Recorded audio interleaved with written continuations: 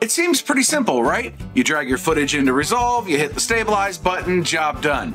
Wrong. That's not exactly how it happens. So, in today's video, I have lined up 2 clips, and we're gonna stabilize them each 3 ways, so there will be plenty of examples, so you will be able to see exactly what the different stabilization modes and settings do. So welcome back to Creator Reality, my friend. We're taking a look at Davinci Resolve's stabilization, and these examples also show 2 different stabilized modes for the Nikon Z30 that you probably have available in your cameras. We've got electronic stabilization and optical stabilization.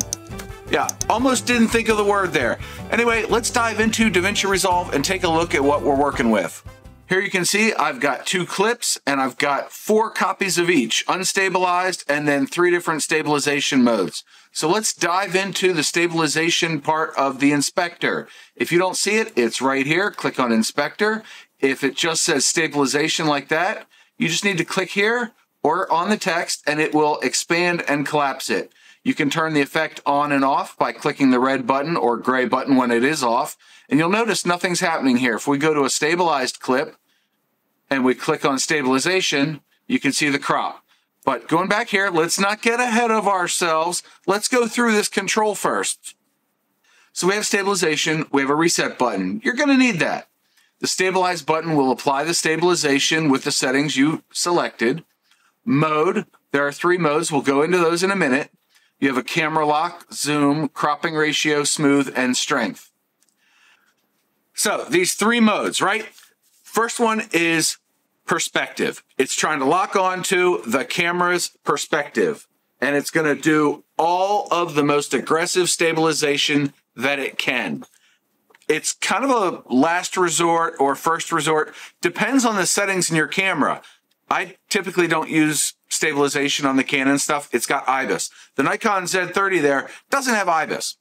Next up is similarity. That's going to do your panning, tilting, rotation, and zoom. So it's the second most aggressive stabilization mode. Depending on the stability or the stabilization mode in your camera that you selected, it could be good or really bad. We're going to take a look at examples in a minute. The last one is translation. This is the least aggressive and probably the first one you want to try because it does lead to the least amount of artifacting and wonkiness. It's basically going to do pan and tilt, and that's it. It doesn't worry about rotation. So let's get back in and look at the other settings on stabilization. In mode, you see the aforementioned perspective, similarity, and translation modes.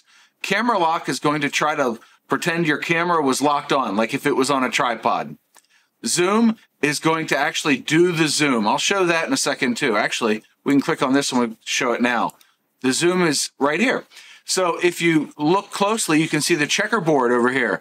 This is off frame. This footage, when rendered, will appear black, or if you have an underlying video track, you'll see that. So you generally want to keep zoom selected. Camera lock, you only want to select if you have a tripod. Cropping ratio is going to be how much of the image are you willing to lose. So if you're willing to lose a lot, you can drag it all the way to 250. We'll hit stabilize again, and it didn't really change much, did it? If we go double click on cropping ratio to reset it to 0.5, watch the crop here. It doesn't change. So what you know from that is that Resolve didn't have to crop anymore. If you have more movement or different kinds of movement, it may need to crop more or less. I like to play with this setting. Smooth is just going to be how smooth are you trying to get your footage, and strength is going to be how much of this effect are you applying to your footage.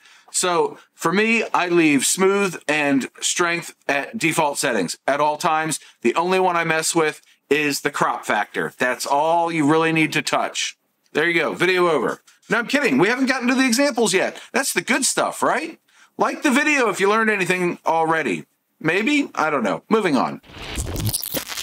So for this first clip, we have the electronic VR turned off on the Nikon and the vibration reduction turned on. Vibration reduction is the optical stabe in that camera. So here is the clip before we did any stabilization. And as you can see, it's a little wonky. There's kind of a lot of movement there, and I'm walking kind of heavy because that's how I go. And we have a rotation halfway through, so you get to see what it looks like straight out of the camera. Then we're going to jump into perspective. This is going to be the best mode for this, but watch what happens when I spin. You get a jitter at the start and a jitter at the end. If that is unacceptable, we're going to want to look at some of the other modes, but we didn't have a lot of wobble on that, so that's good. We're going to jump into similarity, and you're going to start seeing the wobble. Notice the corners. The corners are moving. It's not really killing off all the movement of the camera and smoothing it out. Also, we're getting a lot of jitters. So the next one we want to try is translation, and you'll see that we have a little bit more wobbliness, but it's not quite as bad as similarity because it's not doing all the corrections. And then we have very few jitters.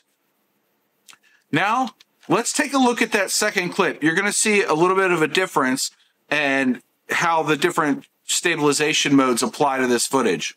So here's our raw clip, and I've noted that the best one for this is translation because of the movement. This one has the electronic VR and the optical stab applied, and it got a little bit wonky. So that's the raw footage right there.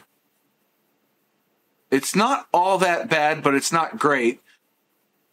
If we apply perspective to it, you'll see the first couple of jitters there, and then we've got some micro jitters when I'm walking. So it's picking up pretty good, but look at all the jitters there.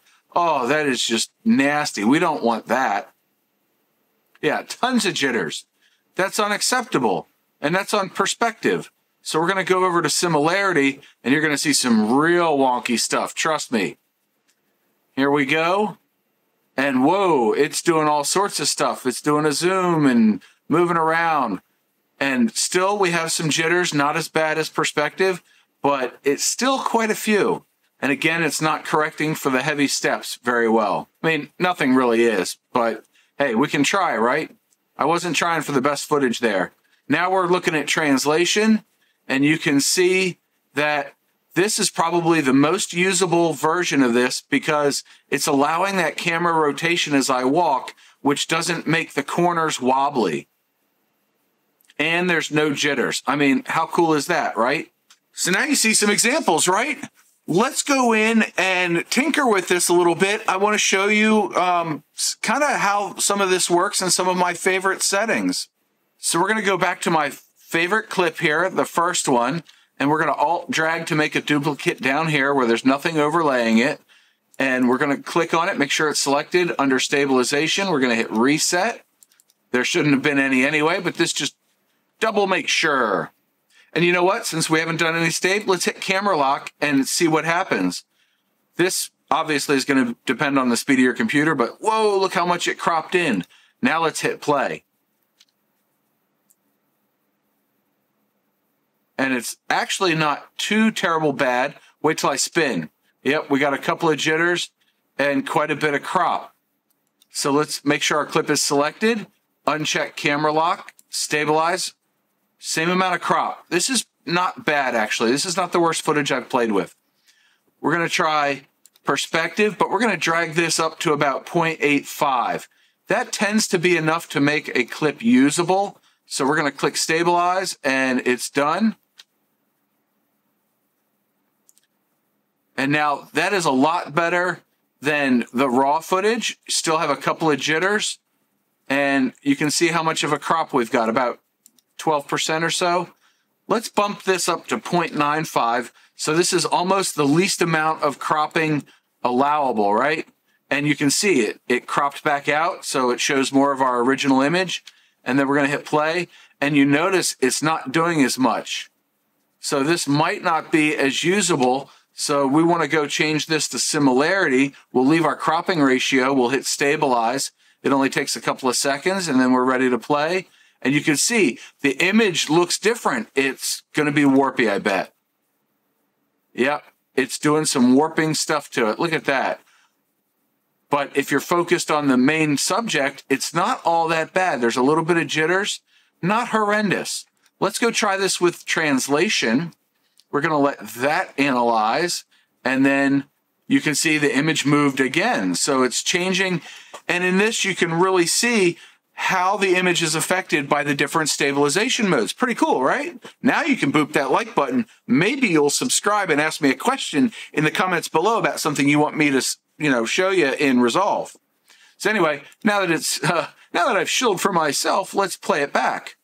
And you can see it's not doing a whole lot to the original clip, but it's sort of smoothed out a little bit, and then we don't have those jitters we were looking at earlier. So this really just kind of hammers home the point that I made earlier, where trial and error is necessary here. But now we have a working knowledge of how stabilization modes work in Resolve, so you can generally guess, based on the raw movement of the image in your video, which one to start with, which one's going to give you the best result. Now, if we reset this and we just drag our smooth all the way up and we hit stabilize again, let's take a look at what that does. Look at the huge crop. So we're trying to make it super smooth, right? And it's going to be super smooth, but look how much of that crop we've got. Look at this. I'm, just a mouse cursor away from the top there, and then 1, 2, 3 to my chin from the bottom. And if we disable this, look how much we lose. We lose the whole word Harley there and a whole 3 mouse cursors up there. I mean, obviously scientific measurements here, but it's a ton of crop. So if you're finding that perspective works for you, but it's not quite good enough, you can drag the smoothness slider around and then you'll get a varying level of crop. And this is on top of our other cropping ratio. If we drag this down and we drag this all the way up and hit stabilize, man, we're really cropped in, but it's pretty smooth, right? You still get a little bit of wonkiness in the background and a couple of jitters, but it's super smooth. Now, mind you, this was taken on the Nikon Z30 with the 12-28 lens at 12mm, which is a full frame equivalent of 18, I want to say. Yeah, 1.5. So 18mm. Now we're looking at more like a 35mm or 40mm focal length. Oh, that was a lot. But I hope you did learn something. If you did, boop the like button. Let me know in the comments below what you learned. Maybe something else you want to see me cover in Resolve. And I hope you're having a great day. Until next time, go check out this video, which YouTube has curated just for you. And go out and be stable. I don't know. John out.